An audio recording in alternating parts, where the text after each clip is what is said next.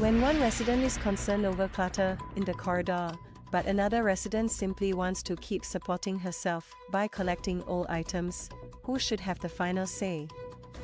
There is an ongoing dispute among neighbors at Block 137 Potong Pasir Avenue 3. A resident from the block first told Shin Min Daily News about going to the story above where he lives in order to investigate loud sounds that interrupt his sleep, which led to an even bigger problem. Upon going to the upper floor, the man, a 57-year-old surnamed Yi, discovered corridors that were filled with discarded items that an elderly woman who had been working as a Karang Guni or scrap picker had collected. Mr. Yi promptly reported the clutter to the authorities. Photos from Shin Min Daily News show numerous piles of items, many of which were covered and stacked, and the floor area surrounding the piles appeared to be clean. Reporters from the Chinese Daily also said that stacks of items had no smell.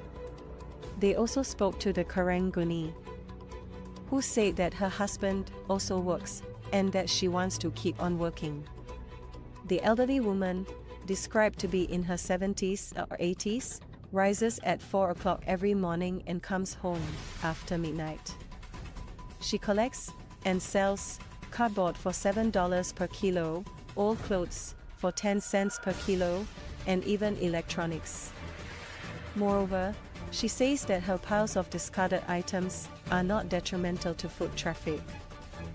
A number of her neighbors appear to have gotten used to the clutter and say they are unbothered, and that the woman is reasonably cooperative when asked to move some of the items. I don't want to live off others. This is me having a backbone. I earn my own money. I eat with my own money, Mothership quotes her as saying. However, the problem may not just be with her neighbors.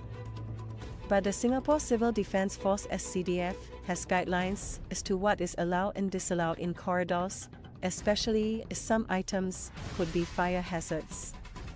Asia One quotes the woman as saying that she will clear up the clutter before Chinese New Year in 2024.